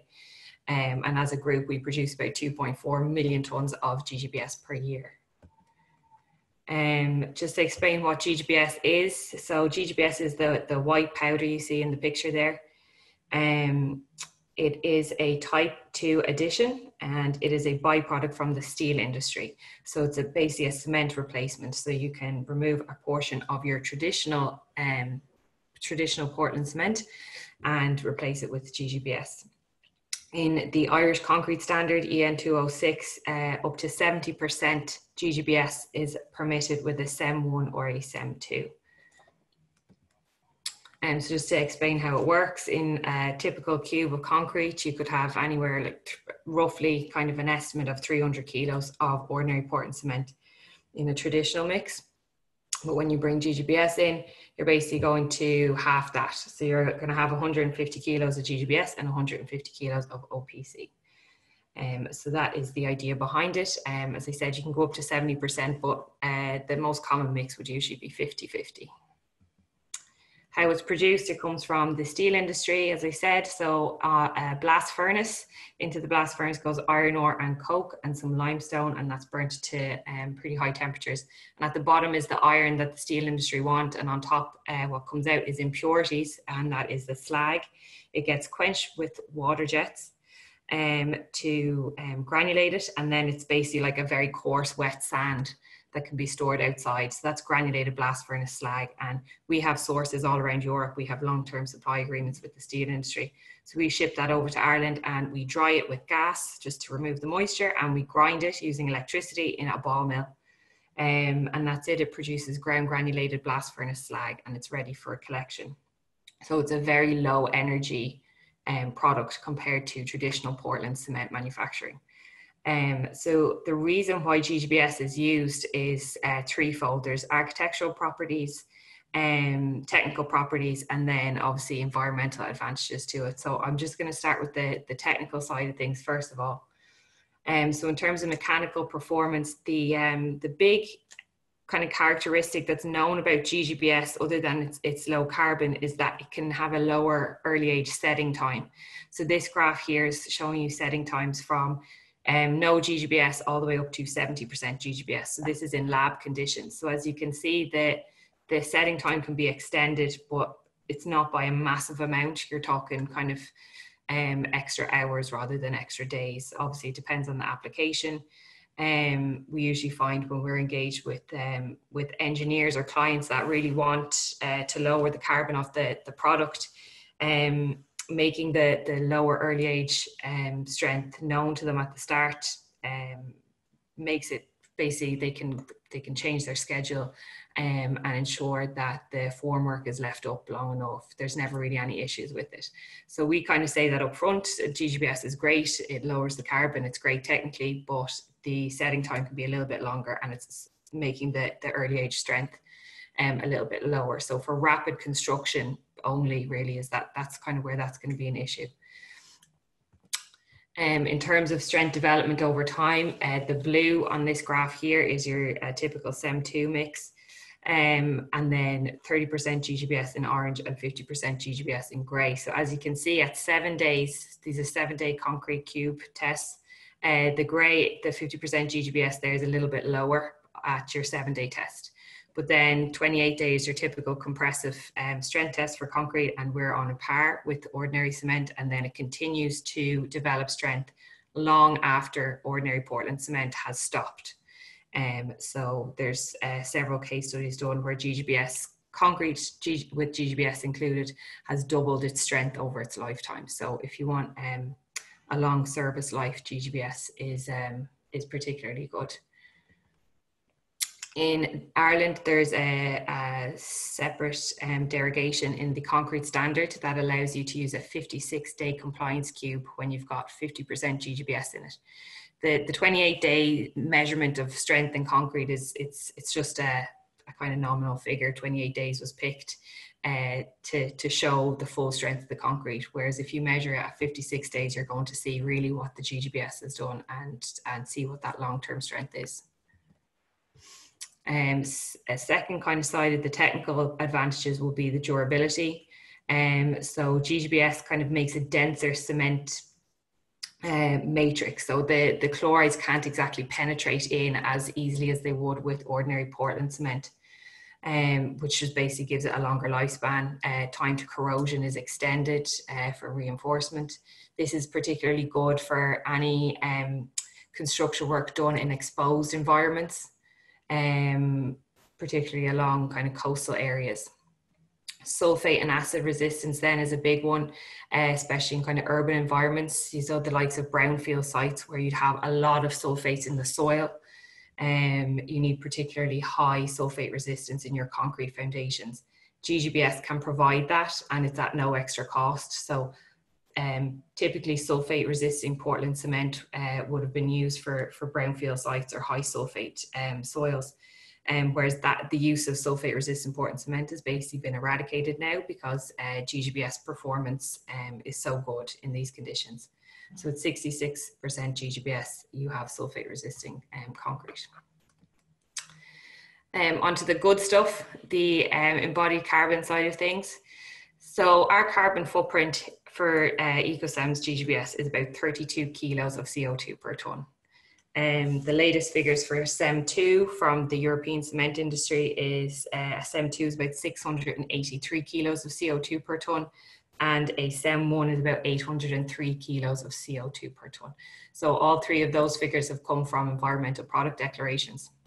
So the cement industry produce industry average environmental product declarations, whereas we have our manufacturer's declaration. So we've gone and gotten a third-party life cycle analysis of our product.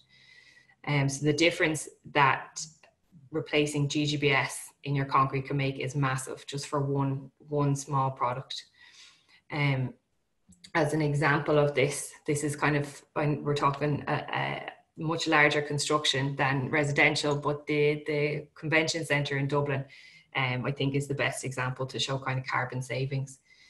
So their goal with the convention centre was to have the world's first carbon neutral convention centre. The OPW had specified a 100-year design life on this. It was also built along the docklands in Dublin where there was really, really bad ground conditions, high sulfates in the soils. So 70% GGBS was specified for those technical reasons, and then also to lower the CO2. So a total of 11,000 tonnes of CO2 was saved by just using GGBS in the concrete. So there's 50% used in the superstructure and 70% used in the substructure. And those kind of savings has led to a change in government specifications. So just as an example, the Department of Agriculture, Health, Infrastructure Ireland and Public Works all have a specific line in their specifications for concrete to use GGBS. And a lot of the development plans for local councils also have specified the use of GGBS or equivalent in their development plans. In terms of how to specify GGBS, I'm not going to read this out to you, but this is typically the wording that needs to be added to your concrete spec to include GGBS. So the last sentence along the bottom, that a CEM3A or CEM3A equivalent comprising 50% GGBS should be used in all applications. So that's all you need to include basically to change your spec over to low carbon cement. This just illustrates that GGBS can be used everywhere. We're beyond concrete now. We have quite a serious innovation team working across Europe. We now have solutions for dry mix mortars, for renders, for screed, obviously ready mix concrete, precast concrete, soil stabilization. We're into tile adhesives, roof tiles, basically everything and anything that you would normally use traditional cement for, you can now replace with GGBS. And that's kind of a list of typical percentages. So in paving and concrete blocks, you're kind of up around 50%. But then we have the EcoSem innovation side, which is what we focus a lot of our technical team trials on. We look for partners in the industry to do trials like this, where we can get up to 90% GGBS. So you've only got a 10% traditional cement portion in some of these projects. In terms of availability, there can be sometimes rumours about scarcity of supply. This is mostly from the cement industry, unfortunately. We have no issue with supply. As I said, we have long-term supply agreements. There's actually 3 sources. It's not just us. Some other cement companies have GGBS.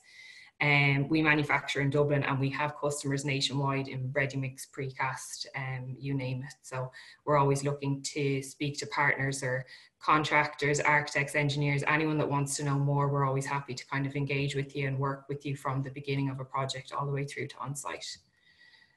We've quite a serious technical offering. As I said, we've our innovation team, and we've a team of concrete technologists that love talking about concrete and will help you on any job you're working on. So that's it. I'll leave it there. Contact details there, but I'm sure you can get them afterwards in the presentation. So, thank you very much. That's great. Thank you very much, Susan. And thank you to all of our speakers this morning. I think it's been an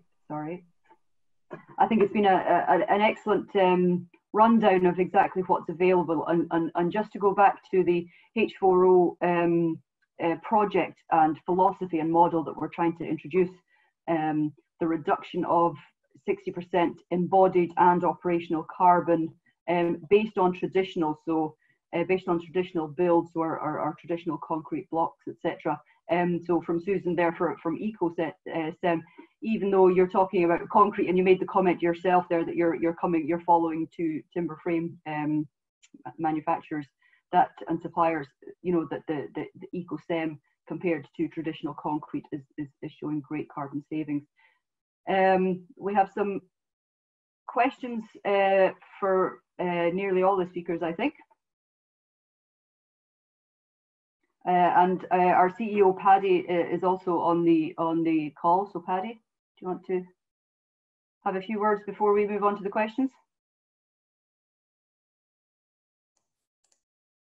Sorry, Alex, I was muted there for a minute. Yeah, I just wish to thank everybody for their, particularly the speakers this morning, for their inputs.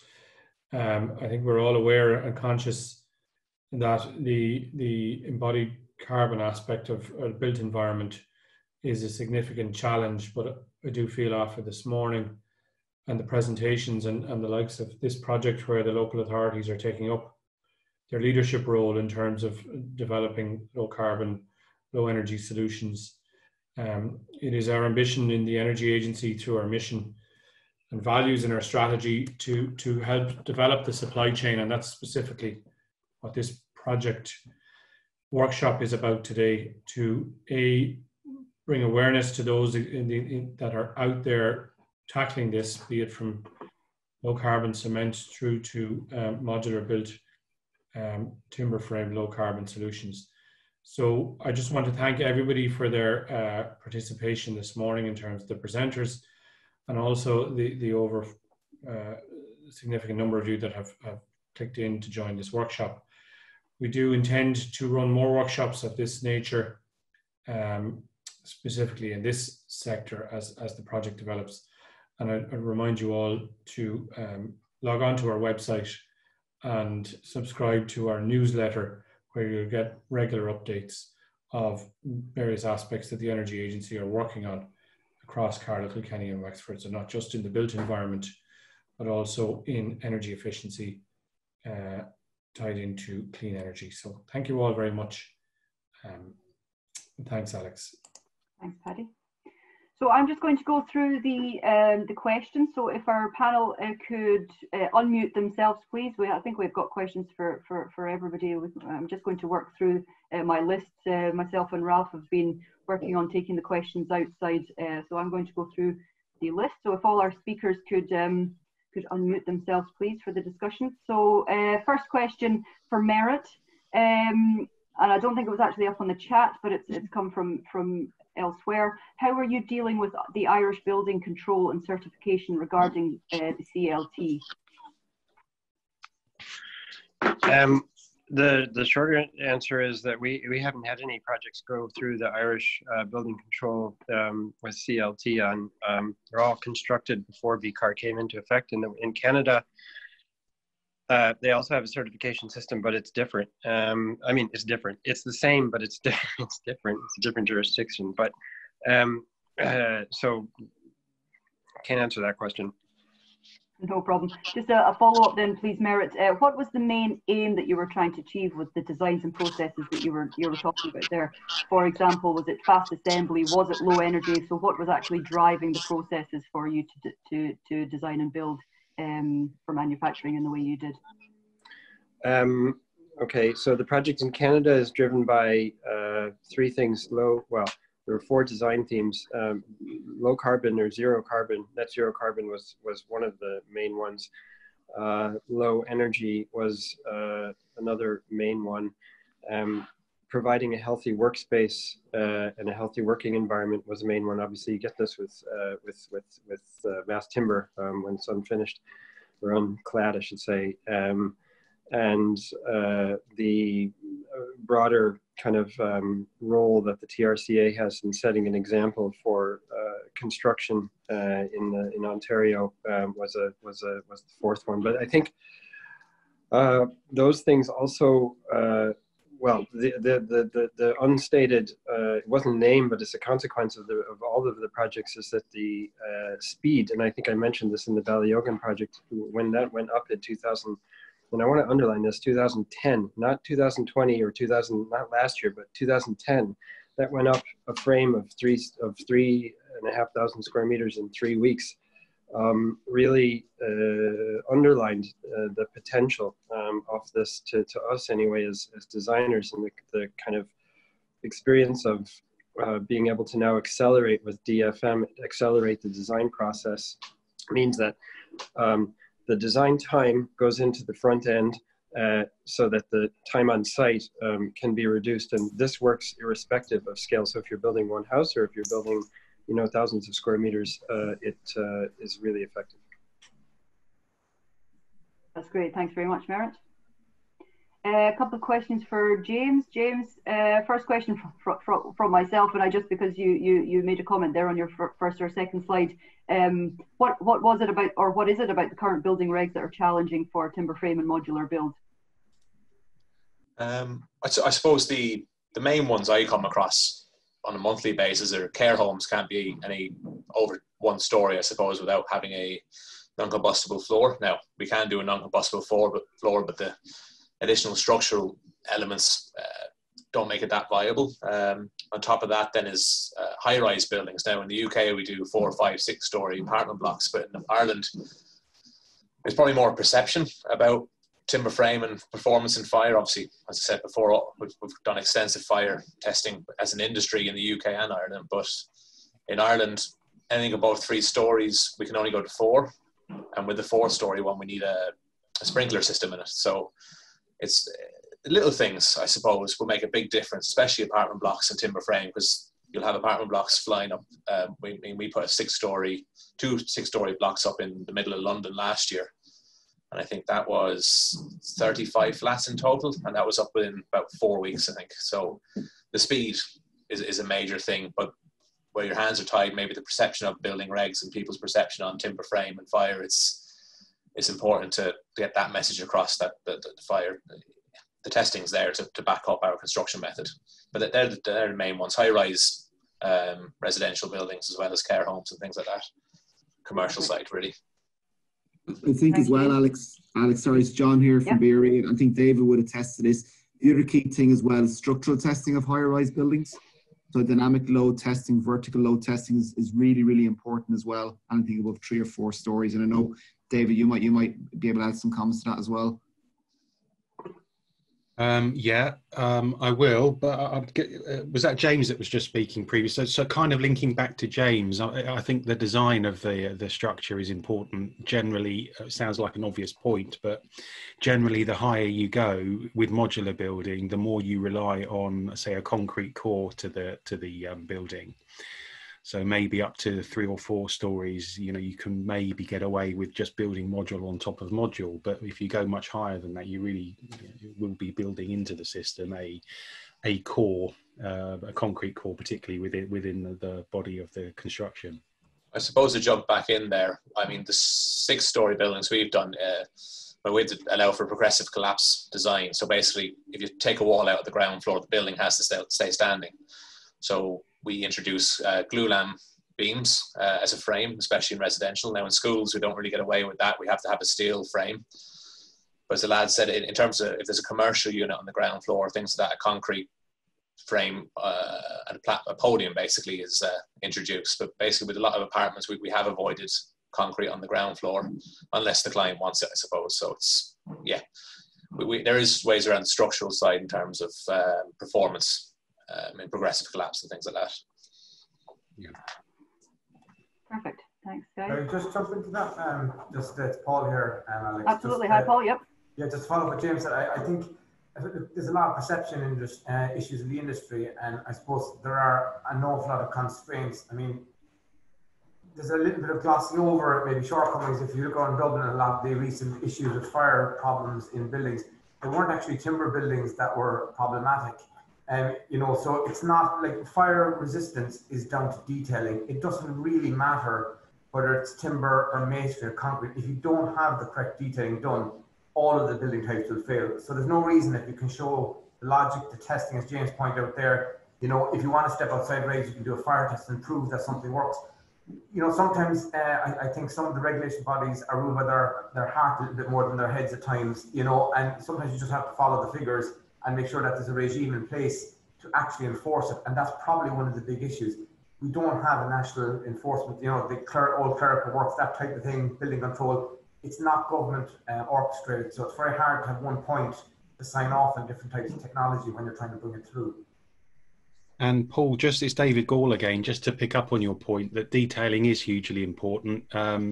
What I would go one step further and say is the installation is also hugely important. Yes, absolutely. Have the best detailing in the world, but unless the modules, in this case, the modules, installed in the correct way, you might have fire seals missing or water seals or whatever missing, which are in effect fundamental to the performance from a safety point of view of the structure. So one thing that BRE is looking at as a next phase is certified, like a competent person's installer scheme. So you'll have installers that are sort of designated as certified to put modular buildings in the correct way. David, is that similar to the SDA scheme, if you mind me asking? It is, yeah, very similar. In principle, yes. Yeah, perfect. Very, very important point as well to have competent installers. Question from James from Stephen Howland. With regards to the modular build, what thermal bridging factor is being achieved on site? Good question. I suppose it's down to the design of the building and what the client wants to achieve. Obviously, we're quite flexible in what we can do. So we offer a range of wall types, I suppose. So once we get down to sort of 0.15 or lower U values, we have on our standard walls, we have a 50 mil PIR to cut out the thermal bridging across the face of the studs. Also, what's important with timber frame is compared to, say, a concrete or a steel frame, is the thermal bridging is a much lower factor. I think concrete was 5, and maybe steel is 10 times more susceptible for taking heat out of the building. So back to your original question, yeah, it's down to what the client wants to achieve. But 50 mil PIR is what we generally have across the face of the studs to cut out the bridging, and that goes with roof rafters as well, and things like that. Hope that answers the question. Thank you. Comment here from Zoe. Zoe, a question for myself and a comment for myself. I'm not going to read it all out loud, but basically your question at the end is how do we express an interest? So myself and my colleague Ralph Camp, who's also on the call, keeping very quiet, Ralph, this morning. But we can contact you, Zoe, and have a chat with you after this webinar. Thank you for the comment.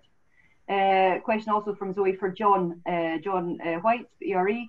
Is the Construction Innovation Hub part of the Manufacturing Technical Centre in Coventry? Thanks, Zoe. I think I responded privately to her. In one of my slides, Alex, the Construction Innovation Hub is the UK government project, and the Manufacturing Technology Centre and BRE along with CDBB are one of the 3 parties delivering that project on behalf of the CIH. So we would work very closely with the MTC in Coventry. Great. Thank you, John. And you're contacting Zoe directly there yourself. Comment and question from Robert. Robert, I'm not sure who this was aimed at specifically, but again, we were going to open it to the panel, to all of our speakers who'd like to answer.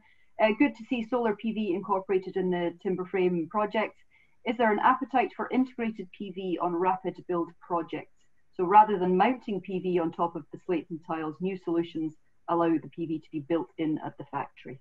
So James, Paul, perhaps question for yourselves. I'm trying to remember the rapid build scope. Actually, I can't remember what was on the. I haven't priced one in a couple of months. But I think PV panels or renewable energy sources have to be part of any new build or any. As far as I'm concerned, it needs to be part of any project. Really, I don't know what Paul thinks. I'll try and dig out the scope from what I had last. Well, I suppose I think the question there was whether they could be integrated at a manufacturing stage. I suppose the short answer is probably not, because most, when you're bringing together a building, from I suppose a transport point of view, you still are bringing roofs in truss form and erecting them on site, be it on the ground and craned into place. So realistically, you're fitting, you really are still fitting the slate or the final tile or whatever it might be on site, which means integration of systems are either one of two. Either you're using maybe some of the very newer systems which have the photovoltaic, I suppose, cells built into the tile or the slate, or you're fitting them onto a frame on top of the roof. But either way, you are fitting them still on site regardless, because it's just not practical to bring out a roof, fully assembled with a PV panel on it. Unless you're going to maybe modularize into bigger segments than we currently are using. Robert, does that answer your question? And a great opportunity then for you to work and get integrated panels. Yeah, I think there's some good products out there, and it'd be very interesting to work with these guys. It just seems a shame when everything else is integrated and thought about at the beginning, to see 4 solar PV panels thrown on at the end, slightly looking like an afterthought, even though they're not an afterthought. So let's work on that, and let's try and make them more built in, and maybe even use. It's probably more of a specifier issue, really. Being honest, it comes down to what's being specified by the designer. If they want them integrated, they'll be integrated into the roof. But it really, I suppose, it's not something I say that can be fitted at a factory stage. Unfortunately, from my point of view, and I don't know whether James would agree with that, but it's just not feasible, really, with the way the structures are put together, unless you're actually doing volumetric type construction, which may be slightly different. Yeah, I totally agree. It's just not a practical, because things get damaged when in transport and in construction. So it's a case, it needs to go on after the roof covering goes on, whether it's a flat roof or a pitched roof. I think, to be fair to some specifiers and architects, that they do think ahead and specify the right type of panels. It just has to go on at the end, I think, is the practical way of doing it, as far as I'm aware anyway, or concerned. Great, thank you. Can I just add there, it's David Gall again. Can I just add that from when we were developing the standards, transportation was one aspect that we included to begin with, but then had to take out because there was so much contention about how we would physically test for that, and it was deemed that perhaps the most severe test might be a lorry braking at speed, for example, with a whole 3-dimensional module on the back of it. But then some manufacturers, because ultimately the structures are still quite flimsy at that stage, and so fragile components within that, such as PV or windows, might break, or tiles on bathroom pods, for example, might break during the transportation. So I know it's something that's a big concern generally for modular manufacturers, but then I go back to my previous comment about the installation being something that's hugely important. And if modules arrive on site and they're broken in some way and have to get shipped back or repaired, then any financial benefit of making it off-site is already sort of in the negative by having to return it to the factory for rework or repair. Thanks, David. Next question for Paul again, Paul and James and anybody else who wants to answer. It was a question that I had put up, and again specifically related to the Housing 4.0 project, because again to the aim of using modular or one of the thoughts behind using modular is that it's easier to add and subtract from, let's say. So my question there is, due to modular design, how hard or easy is it to add or remove sections when redesign is needed? And the example that I'm giving is, you've got a big family house, a couple with 4 kids. The kids all grow up and move out, but the family home, the parents don't want to move out the family home, but they don't need a big 4-bedroom house anymore. How easy is it to reduce that size by removing a modular section, for example? Yeah, I suppose there's a little bit of, I suppose, a misinterpretation of modular, I think, in the industry. I think possibly, and what you'd be referring to is more, what you're suggesting of removing modules, making houses bigger and smaller, really is you're heading to more the volumetric type construction, where you're bringing out rooms that are pre-completed in a factory environment. So, like, for example, a lot of the Premier Inns, the bedrooms, across the UK and Ireland would be modular, and the issue in Ireland with that is that and even in the UK, it's to have a stable pipeline for buildings that are suitable is quite difficult. You need a huge volume of them. You need to be able to manufacture them by the thousand in order to build a viable company, and that's quite difficult. Now, I suppose with our own systems, it was designed and is used in modular volumetric as well as the underpinning structure in certain modules in Ireland, smaller structures, and that they are done in the factory, but they're done in a very, very small quantity. So, when we say modular, we're referring to modular fabric, so modular structures. Again, probably, I'm sure James says, well, you've modularized the actual wall panel, but realistically, once they're in place, it's the same as a traditional build from that point of view. It's just, you're not going to reduce it realistically. You may decide to extend it, but again, you're into more traditional. You just add on another timber frame structure next to it or an extension. That would be my reading of it, as opposed to being maybe more volumetric type of construction you'd be referring to in the question. I'd go along with that, Paul. Actually, it's David Gall again. Again, in our standard, we've allowed for the sort of extending of buildings in as much that you'd scan a QR code, for example, somewhere within the building, and it would tell the tradespeople how to what pieces are removable. For example, going back to Alice's comment about, say, knocking a hole in a wall, in an existing wall, to build an extension or to build say a French door or something into it. I've not really come across much about reducing the size of the buildings, but I sort of go along with what Paul's saying. What we do have some initiatives whereby the architects and the like have a remit to reuse the modules. So in effect, some of the housing is very temporary, maybe only for 12 months or say 5 years maybe. And there's a requirement in that you could take the module or the house from its existing location to somewhere else to be used again. Yep, perfect. Thanks. Thanks. Can I say that? So one other thing just relates to timber, and it's a timber frame in general, and I'm sure James will agree, and others.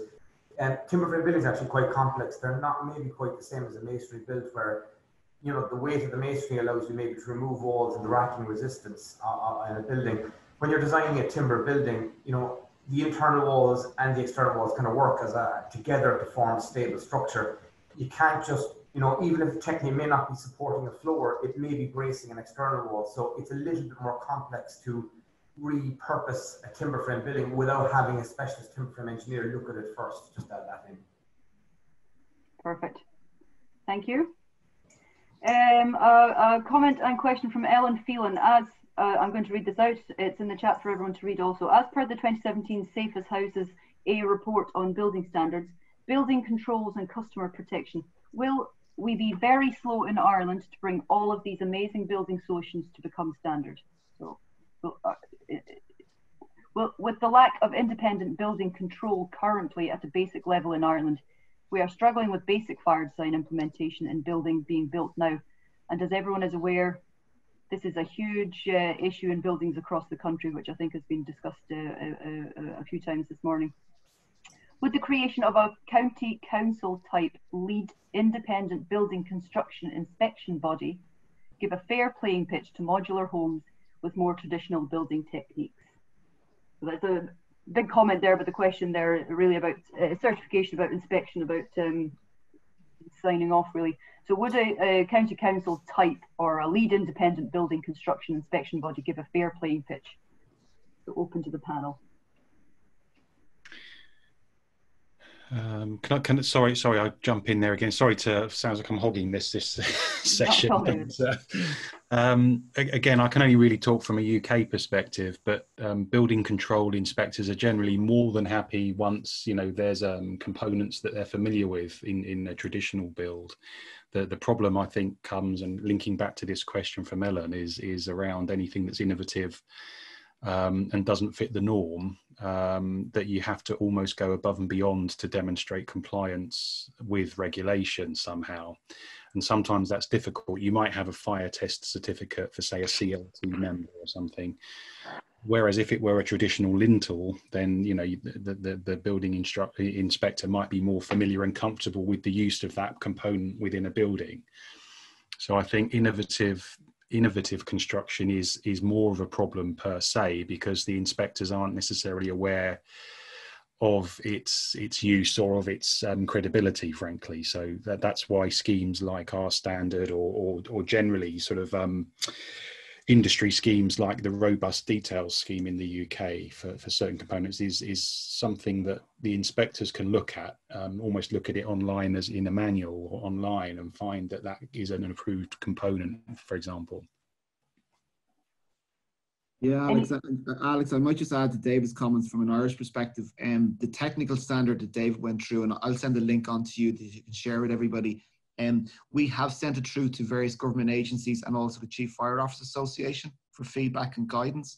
And I think two things from our end. I think the innovation and what we do at the innovation parks is really critical to this, because unless you have something physically on the ground to show what works well, what doesn't work well, and go through that proof of concept, is one area that needs to be addressed. I also think the other area, and I'm conscious there may be local authorities on the call, but I think the regulations and legislation is the same, but I think that it's open to interpretation across the country as well in terms of sign off on buildings. I actually believe there is a role here for a national fire authority, an overarching authority that actually oversees building control and local fire offices and have consistency in that interpretation of legislation. Whether that's achievable or not, I do not know. Sorry. Yeah, no, go, please, Paul. Yeah, I was just going to say, look, I suppose we would come through maybe a process, you know, I suppose we're probably quite close, I suppose, to the kind of innovation that, you know, has to come through an established system from the point of view of the way we do things. We don't comply with any of the standard regs. Everything is a test. Everything is has to be over-designed. But I would say, like, you know, it's the way, you know, there's 2 points I'd make. One is the way we work. I mean, for example, we brought the Cork County Fire Officer to all our fire testing at the BIE Centre to witness them as a starting point, just to understand what we did, to see the test in person, to watch, you know, as kind of an independent body. Now they're not listed, but just purely to bring them on board, because, you know, sometimes, you know, a lot is about working with people. You can get your back up in your fight, or you can work with people and bring them along. And what we've tried to do is, you know, like home bond and you know, there's a process that has to be gone through, and you just, unfortunately, you can't bulldoze your way through it either. At times, you know, there's no defined system. And I suppose one of the things as an industry we're probably guilty of, we're not great at working together to try and drive, you know, maybe innovation in our industries. I suppose there's a little, you know, we're all guilty of a bit of protectionism. We're trying to, you know, work in markets that have very fine margins and can be difficult at times. And sometimes, like, you know, there's not enough emphasis on, as I say, kind of technology parks. Again, like, we integrate a lot. We work an awful lot, for example, the CIT, with a joint partnership with Kingspan on a new foundation, and the CIT as well. So there's a lot out there, but it has to be maybe brought together in an obvious manner that we could do with from a third level industry and maybe some of the larger players who have a lot to add as well, you know? Yeah. Excellent points there. We're just at 11:30, everybody. So I just have two quick questions, if everybody doesn't mind hanging on. Quick question so there was a general question from Liam Donoghue about will the recordings and presentations be available? So yes, just to reiterate to everybody. Quick question for Susan. Susan, you mentioned the EcoSem and the length of time for the strength of concrete in terms of using the GGBS.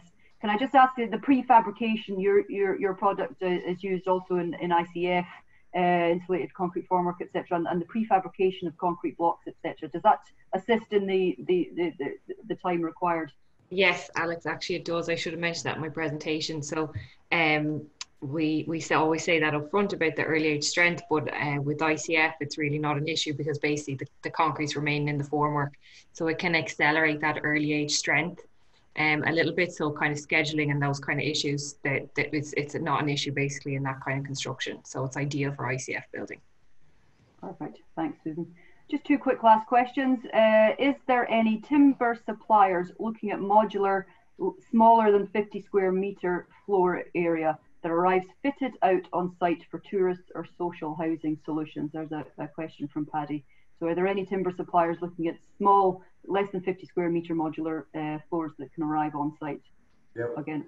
Yeah, we do some small amount of volumetric. It's limited though to specific requirements. So occasionally we've done some preschools where they wanted maybe more organic type buildings. We've done some small units where, for example, glamping type of things where you need a fire rating on the building as opposed to, which is obviously important. So we use a small number of, generally they tend to be the kind of, if they're going that way, they tend to be between kind of 20 and maybe 30 to 35 square meters max, because anything about that becomes kind of difficult to transport, and obviously there's limitations on the widths of rooms, etc., and that you can use that way, Okay. But that's mostly, as you say, for perhaps glamping or garden rooms or something to that effect. They are residential, like they are. I suppose the big thing to remember is, if you're buying a garden room or something like that, they're not designed for residential use and they're not certified for residential use. They're there for day use only. So if you are looking for the type of unit, that's I think the question that the person's asking the question is you do have to still comply with the reusing residential regulation and the class of buildings. And we can provide that, but they are done on a custom basis. I would say we don't have a huge volume of them. Perfect.